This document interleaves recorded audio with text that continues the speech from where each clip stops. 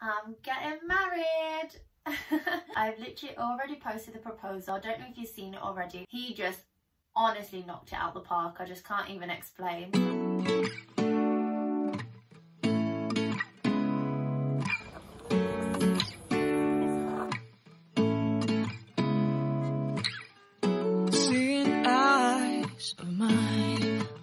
And I feel like, do you know what, it kind of looks like it was planned or like I was expecting it, but I honestly had no idea. You're lying. So today what I'm bringing to you on YouTube is my wedding preparation video series. So what I'm going to do is lots of just different videos and chats and things just all around my wedding. So it is that kind of big fat Indian wedding, you know, that typical huge one. Yeah, I guess I would have liked it to be smaller. I'll come on to that, but here we are. And so here I am in the planning phase, and hopefully you'll come along with me.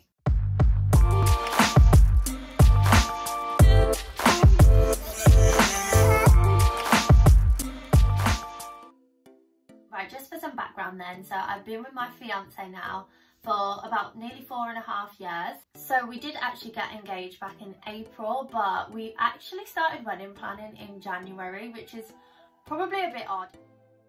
So this is actually the first video about my wedding series.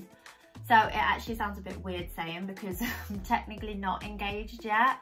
I'm actually filming this a lot earlier than I'm planning to release this onto YouTube. So the reason being is, yeah, it's January 2022 and we're planning to get married next August, and we really wouldn't have started any of this kind of like planning or, you know, like booking things now.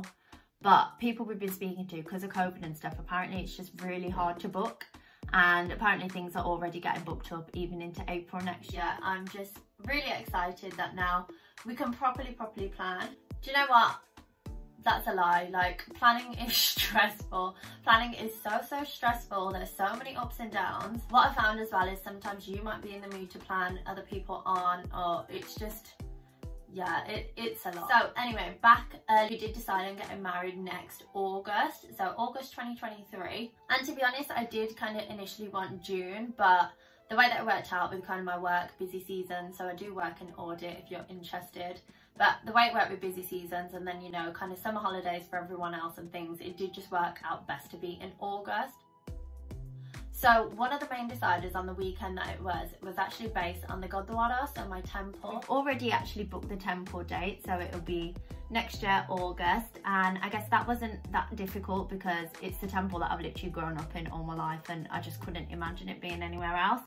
And yeah, my grandma, I'd literally always see her there, and yeah, it was just no question, it would definitely be that one. So we've got the dates in. We were actually due to get married the weekend after based on when we initially booked the temple, but because of my partner's close cousin's wedding on his other side, we did have to move it to the week earlier, but it was fine, it didn't really impact anything at all. And then we also actually got the reception locked in. So my boyfriend and I, we have just booked our hall. They've given us this like really nice bag with a few things in there. So I'm just going to show you what they've given us. Also then this body lotion and pillow spray.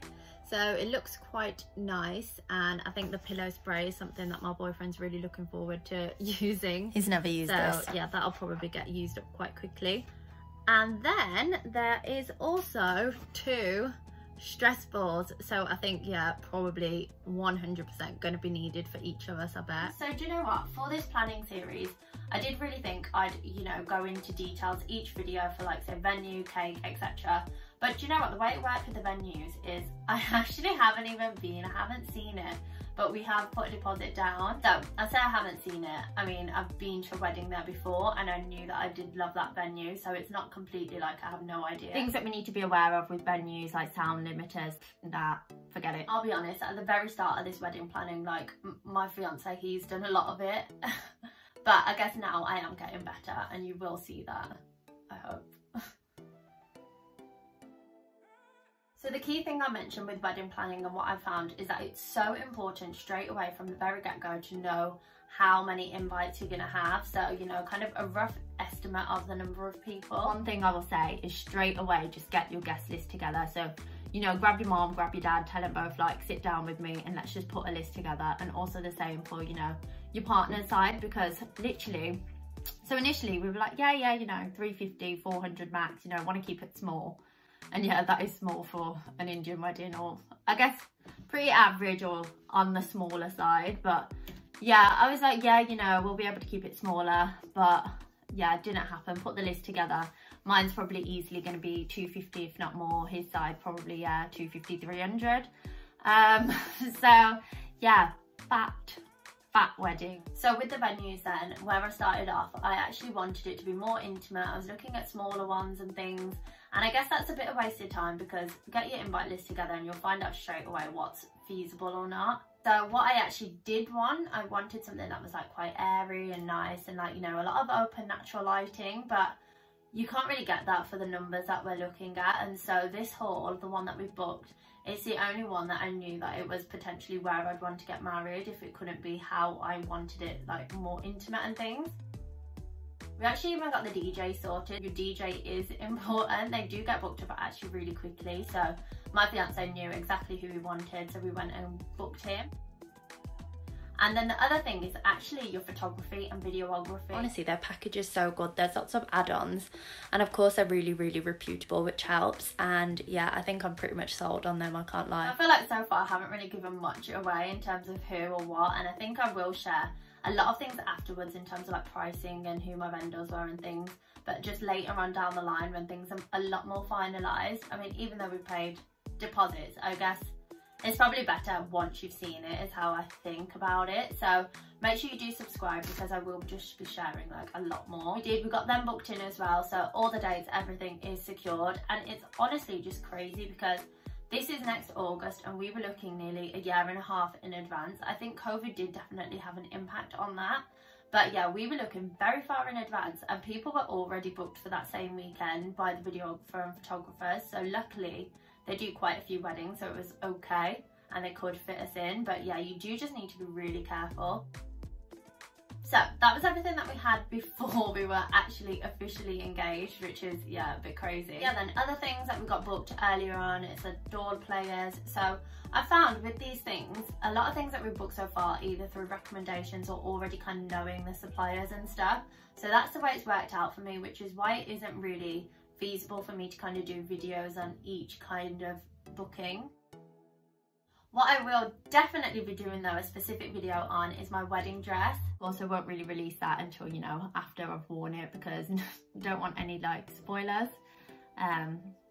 Yeah, I mean, it's not that big, but no, it is a big deal. It is a big deal. It's literally a wedding and it's the wedding dress, and I just have no idea what anything's going to be like. So notice I said dress, I will give that spoiler away. So on the temple day, so at the Gurdwara, I will have the traditional Indian lehenga. But for the reception, I am honestly just doing something that I think in theory is quite different. I'm really excited about it. And actually today, me and my sister and maybe a couple others, we are actually going to go abroad in Europe, and we're going to go to this dress designer who I've been speaking to. And hopefully I'm going to get it all drawn up, and I'm just honestly so excited. I'm about to book my flights to Kaale. Like, I can't even lie, I'm actually buzzing for this. I hope it turns out how I want, although I've got so many ideas. But yeah, that is just a completely different video, so do make sure to subscribe, because that's one that you don't want to miss if you're interested in wedding dresses. To give you an update on where I actually am then, and I wrote this out at my cousin's, so we just went and kind of fleshed it all out. Things that I've done more recently, and again, I'm still just under a year out, and next August it's so busy, it's just prime wedding season for Indians. So my pre-party, I had to, you know, get that all booked up and slotted in, so I've got that sorted now. And you know what, you might be thinking, how many events are there? Well, if you don't know, there's just a lot. It's crazy. Like, I am having and I am planning to have a whole week long of parties. So whether it's at the house, whether it's at venues, whether it's at like wherever, I'm partying that whole week. So yeah, it should be good. Other things I booked mendhi, so you know, your henna, where you kind of have like the patterns and stuff on your hand. So I've booked my own, and I've also booked the guest henna, so that's all ready as well for next year. I have had to keep going back and kind of tweak timings and stuff. And I found with a lot of things, you don't actually need to confirm kind of final timings or final numbers and things until a lot closer, which is helpful. But yeah, for pretty much everything I've listed so far as well, I have had to put deposits on. I've also done, okay, makeup. So I'm not really, I don't know if you know this, I'm not that big into makeup, but recently, and when I found out I was getting married and of course started looking into it, I did kind of find artists that I liked. So the one that I did like, she actually wasn't available on the temple, so I had to get somebody else who was also actually really good, and she does hair and makeup, so that was sorted. But then my makeup for the reception, that was sorted because I got the one that I wanted. But then where was a gap is my hair. So actually today I should be putting my deposit down for my hair. So now the only other thing is the Jago night, so that's the pre-party. And again, I've kind of decided I'm gonna go for the traditional look, I think, where it's kind of just not really much makeup at all. And so I think the only thing that I probably need to sort out is my hair again, but what you'll find is just as soon as you put the word bridal in front of any kind of hair and makeup, the price does just shoot up. So yeah, I'm kind of taking my time with this one and seeing where I can kind of get good value for money perhaps. And then finally, the other big thing that I have done is booking my tent. So you might be thinking, okay, tent, whatever, but no, it's not whatever. What I've also found is that you can just get so many opinions when you're planning. Anyone else think that they're like, you know, doing something well, and then you go and tell people and they're like, what the hell are you doing? That is me with my whole wedding planning. So my tent, okay, it's not a cheap tent. It is about $2 for the week. That is a price I'll give away. And some of you are probably gasping like, what the hell? But honestly, it is a nice tent and I hope that you get to see that. But yeah, I told some of my family members and they were like, what the hell are you doing? Like, why would you pay that much for a tent? Like, ours was this amount, ours was like even half the price. What are you doing? And then I guess from this, I've literally had like, honestly, 3-hour-long conversations with my sister about what to do about this tent. And in the end, I decided this is the tent that I want. I do want to have that really nice look. It'll have a lot of pictures in there, a lot of parties, and it'll just be a really nice vibe. So I've thought, you know what, I'm just gonna stick. I think as well, it's important not to be afraid to kind of change things after it's done. But me personally, I feel like once I've put the deposit down, I am pretty much just set on it. So yeah, I've just left it, it's fine. So you might be thinking, wow, Jag, like you've got so much sorted, you're chilling for next year. Well, no, because what I've got here is my priority list of all the other things that I still need to do that are pretty urgent. So I'm having a party on the Wednesday, so I need a DJ for that. Of course, I need to sort out all of my outfits for, you know, the whole week. And then what's actually really important and pressing is actually the Junni and Gurdwara ceremony. So this again is part of the Sikh tradition. Yeah, that's something else that needs sorting. And I don't actually know if many of you have actually heard of wedding insurance, but that's a thing and that's something that I'll hopefully be sorting out. And then yeah, there's loads more to come. Invitations, cakes, you know, jewellery, alcohol, and there'll have to be a lot of that, especially for that many people to cater for. So yeah, that's going to be a big expense. And then yeah, I'm also doing a bit of an extra thing. So, you know, I want a chocolate fountain, and yes, it might be dated, but I want it. So I'm gonna just go for it. Yeah, there's honestly just so much more to come. I feel like I want to kind of design things myself, try new things, but it is also very time consuming. So I'm just gonna have to see where I go. So other things I'm looking into as well is my honeymoon and my hen do. So my hen do, I'm so excited. I'm doing 2. So one with my cousins and one more so with my friends. And that one will be Las Vegas. And I'm so excited. That should be honestly just so good. I've just thought about it all my life. So yeah, love that for me. And then yeah, the honeymoon. That I think as well, I should really get around to looking at that soon. I think we are kind of thinking the Maldives, but I feel like the Maldives and Singapore maybe. Please drop suggestions below if you have any. I would love to hear them. But yeah, so far, do you know what? A lot of discussions, a lot of family discussions. I've decided the colours for my temple that my family are going to wear, and just, you know, the little kind of details and things as well I have started to think about. But I guess that's pretty much where I'm at the moment. So anyway, if you did find this video interesting, helpful, insightful, whatever, do give me a like. It will be much appreciated.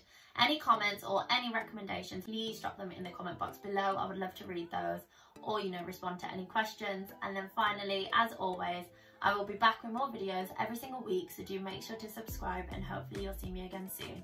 Thanks.